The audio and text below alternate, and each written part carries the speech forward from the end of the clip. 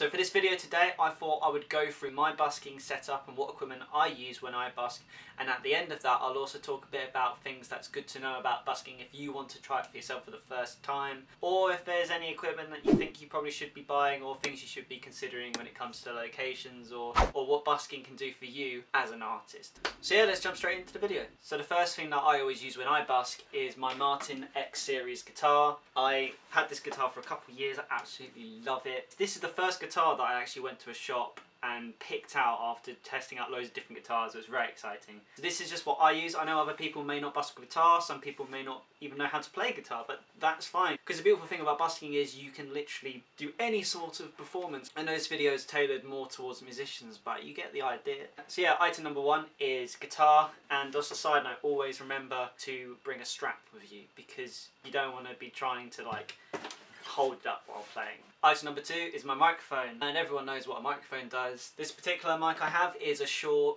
PG50. This is a great mic. It doesn't even cost a lot. I picked this up for 30 quid, brand new. Honestly, hand on heart, Shure is such a good brand and a good, reliable brand of microphone. If you accidentally drop it on the floor, even on concrete, it will still work. Dynamic microphones, typically by characteristic, they are very well built microphones. But yeah, something like this, a Shure PG58 dynamic microphone, and if you have a bit more money, you can upgrade yourself to an SM58, which is the gold standard of dynamic vocal microphones. Just a side one as well, this is a little foam cover that I bought for £3 off eBay. Doesn't come with a microphone. I think it's quite nice because when you have a cold day you can sort of put your nose up to it and you can keep your nose warm. But yeah, the microphone. Oh, I guess heavy. Right. Item number three. This is very important. This is my Roland Street Cube.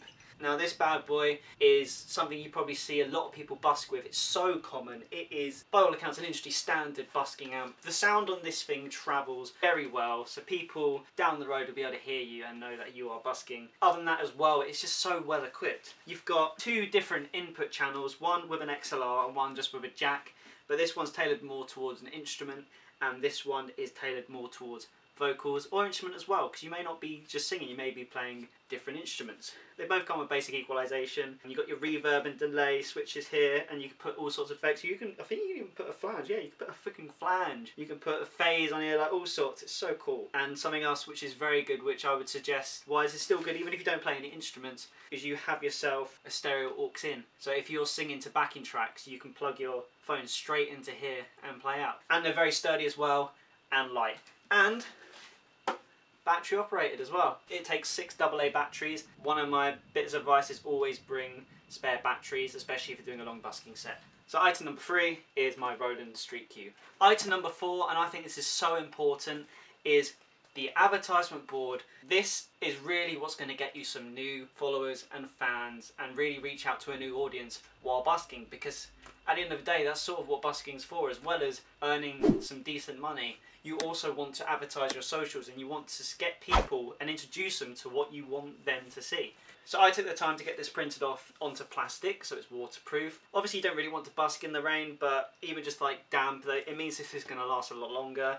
And yeah, I've done a bit of a rough job sellotaping it, but the reason I've done it is I've sellotaped it to some cardboard, so it's a little bit more sturdy. It also folds up so it can go into a guitar bag, so it's easy to transport around. And just because it's a little bit heavier, it won't blow out in the wind as much. I purposely put a bend in it as well, so it rests nicely in my guitar case. And people, you can read that from the other side of the road. And what I've just put on it is my logo and just what I want people to go to. So I've got my Instagram and my Spotify. So I'm hoping that any new people come back who may be interested in what I am performing for them, I would always hope that they would check out my Instagram and or my Spotify. Something like this is so effective because you can literally pick up 10 to 20 new followers busking a day, and that's without any ads, any organic Instagram algorithmic stuff. This is more organic as it comes. Like, you're actually inviting people to follow you on the street, like a person-to-person experience, and I think sometimes that's the best way to get new fans. So yeah, that is item number four. Now the last thing I want to talk about, which I think is so important, and it's two things, but I'm going to count them as one, and that is your phone and a phone clip stand thing. So obviously this, you clip your phone to it, and what I do is I connect this to the mic stand. I've got a notes section on my phone which is just for busking, which I write all the songs and some lyrics down if there's songs which I've just learned and maybe I want to just have the lyrics there while I'm performing the songs for the first time. And you can also, if you want to live stream as well, you've got a stand so you can actually live stream yourself busking as well, so you can give something to your followers on social. So it's very good to have one of these, and I'm sure everyone has one of these. So yeah, that is what I busk with. So I'm just going to quickly talk about a few things that I wish I was told when I first started busking, because I feel like it helped me not only to make more money as an independent artist, but it also just makes you feel a bit more comfortable going out there, because it can be a bit intimidating going out onto streets performing for the first time. But I assure you, busking is probably one of the best things that you can do, especially get into it young. So the first thing I wish I was told is that you don't actually technically need a license to busk. So after doing some research into it, one of the things I can tell you is that you don't actually need a license to busk in most places. Now, if it is a public place you're busking in, you don't technically need a license to busk. Before you go out busking, just research into the area and do have a look to see if there's any sort of limitations. Maybe you need a license to busk there, and there are some places which you will require a license. Like for example, I know in London, in Uxbridge Town and Camden, you need a license to busk, and also in tube stations as well. And also private properties in London as well, you need permission from the people who own the land.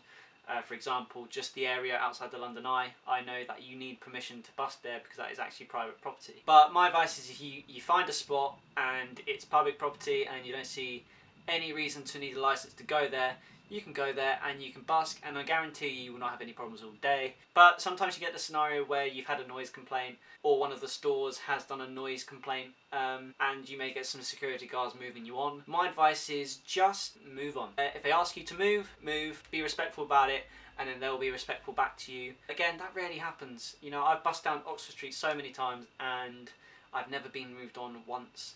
One of the things I wish I was probably informed a bit more on is the amount you earn. Now, this varies drastically. I'm not going to put a silver lining and everything and say that, oh, you're going to earn so much money. There are going to be days when you earn literally nothing.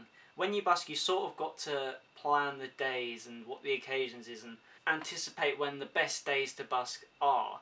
If you busk every day, of course you're going to earn money every day, but if you busk on a Tuesday, maybe it won't be as good as if you busk at the weekend when more people are around. Obviously with COVID at the moment, that's sort of out the window and you can't busk at all. But COVID isn't going to be around forever. Lockdown isn't going to be around forever. But if I had any advice, I would always recommend taking the time, scope out the best area where the most people are. It's very obvious and it's common sense really, but that's where the money is. And don't be disheartened if you have a day where you don't earn a lot of money and you're a bit underwhelmed, because there will be days when you get a lot. Just the other week, I was having a bit of a quiet week and I wasn't earning a lot of money, and then it just takes one person to come up and give you something like a tenner, and all of a sudden you're having a good day. You just got to power through it, and you can see yourself earning some good money as an independent artist. One more bit of advice I'd give, especially you as a musician, if you've got originals, I would busk with them. I've been told in the past, why busk with originals? People aren't going to be interested in that. People only want to hear music they know. And I don't get that, because I get people come up to me, say, oh wow, that song was amazing. They say, oh, who was it by? And then it's just amazing seeing the look on their face when I say that the song was by me. And that's a way to get a new fan, because then you can tell them to look it up on Spotify, and you can engage in conversation with people. And honestly, if your music's good enough, it's going to get heard by people and people are going to love it. That said, it is good to have covers, and not only covers. Don't just do what's in the charts a day. Really mix it up, because you think about the demographics of people that you're appealing to when you're out there busking. That's age anything from, well, 0 to 100. Still, so you've got to have music from lots of different decades. And I normally find that is when I get paid the most money. That's a little secret that I will fill you in on. But honestly, if you are an artist, I cannot emphasize enough how crucial and how rewarding it is to busk. It's free advertising and it is an income from doing what you love. One more thing which I think is so important is you're performing to people you don't know, and maybe if you know you want to be an artist but you still not got that confidence to perform on stage, this can be the first taste of performing to strangers in a public place. This will really get you prepared for live shows. So this is the video. I feel like I covered quite a lot of the aspects of busking, but if you've got any more questions, just comment below. I'm going to be answering all questions.